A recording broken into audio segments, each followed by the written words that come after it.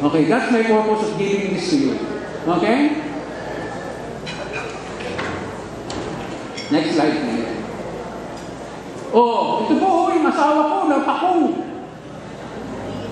Napakong siya, kaya nag-away eh, diprino na ako, natatubangan siya, napakong siya dito sa windshield. See? Okay? O, alam niyo lang gagawin niyo. Pag nakita niyo asawa na galit, umupo ka agad kayo sa likod.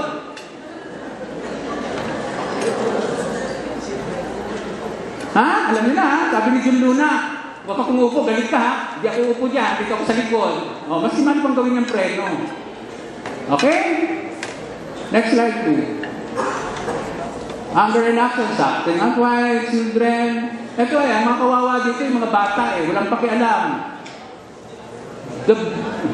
Yung victims talaga dito, yung mga bata I regard senseless waiters. Next slide please. Cursing the government. Ngayon, sino nagkakars sa government? Dahil marami talaga magnanakaw dyan. Kailan pa po in time immemorial na walang magnanakaw sa government? Pwede ba? Huwag na tayo magalit. Dahil panahon pa ng Habo, ng Kastila, ay marami na magnanakaw dyan. Okay? Huwag na natin kumpansin yan. Wala po tayong magagawa, magagalit lang po tayo. Yang gobyerno ay nasa labas ng ating concern. Nasa labas ng ating circle of influence. Dalawa po ang circle. Isang circle ng influence, yun po yung circle na maliit na nandun tayo at nandun lang yung sarili natin. Yung circle of concern, yun yung malaking circle na nandun lahat yung mahal natin sa buhay, yung mga kasama natin sa trabaho, yung gobyerno at lahat-lahat. Pag hindi po tayo prepared na lumabas dyan, huwag tayong lumabas, baka magaling lang tayo. Okay? Next slide please. Ito po, getting with someone in close relationship, yung mga mahal natin sa buhay.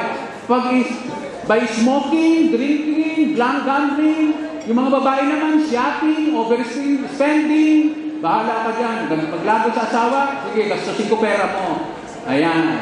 Womanizing sa mga lalaki. Yung mga babae, huwag kayong manizing, ha?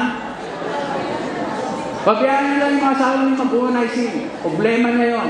Pero kayo, never. Wag do not, yung manizing. Wag. Okay, next slide. Hardening or anger in thoughts. This is the worst. I warn you on this. This is the worst. Number one. If it is in thoughts, it's not fair because only you knows, only you knows that you are angry with that person. That other person doesn't know. And only God knows that you are angry with that person because this is only anger in thoughts. Okay? Nasa isip pa lang. Okay? Next slide. Lapit na. Who received this text? November 5, 2006. Who received this text? Did you receive that text? The reason why I'm presenting this to you because it happens to me way ahead of this text. When my child was only 9 years old.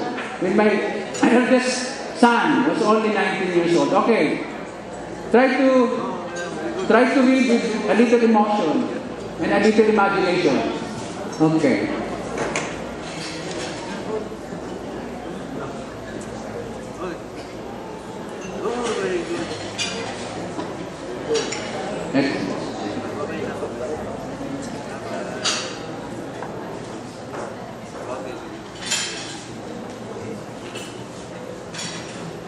Next slide.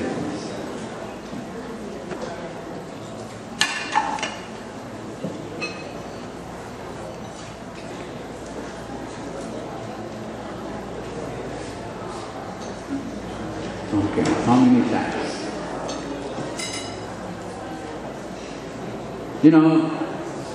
I cannot forget this because it may be different from what is this, but it happens to my son. I bought a car. When we bought a new car, our objective is to make ourselves happy and fulfilled, and to make our family and loved ones happy also, right? Is that right? Is this the objective of buying a car? New car? For me to be happy and for my family to be happy. Am I right in assuming this? Okay? So what happened? Just because I am so attached with this new car, ang akong anak na 9 years old, nakaras niya. Okay? Nakaras niya ba? Nagasgas niya, na-scratch niya. You know, akong gisulti siya, kasapan ko siya, dagang kong heart, nasagpak ko pa siya. You know, after 10 years, different car, bago rin, nabangga sa akong friend sa Rotary. O siya akong giingon sa friend na ako sa Rotary. Sige na, naka-insure. Naka-insure naman na. Okay lang ba? Naka-insure naman eh. Nadungog sa akong anak. You know what my son felt? Ngano pa nasulti mo na diha sa inyong amigo na naka-insure na. Ngano man dahil ko sila ito na doon na itong isagpak ko nito. Wala na insure? Why is it that we're too biased with our family members than with our good-for-nothing friends? Why is it? Because of ego. We can afford to lose our face in front of our family members but not in front of other people. Bakit po, pag minsan dumarating yung mga buwisita natin, walang kapunta-puntang taong bisita natin, inilalabas po natin yung mga bago nating pinggan, baso, at lahat-lahat na, para ipagamit dito sa mga nakikikain lang naman. Kasi hindi maglabot-ano. Ngayon sa sarili natin pamilya, di natin may paggamit. Kung nag-practice pa kumuha na, medyo ausba-ausba na ninyo, kaya sakit ba yan na? Okay? Why can't we not allow our children, our loved ones to use the very same good things in your cabinet? Okay? Why we are so biased with our own members of our family? Remember, at the end of the day, kayo-kayo pa rin ng pamilya ninyo. Okay? Next slide. Okay. Soul to soul po, para hindi kayo magalit sa tao, make this as a guide.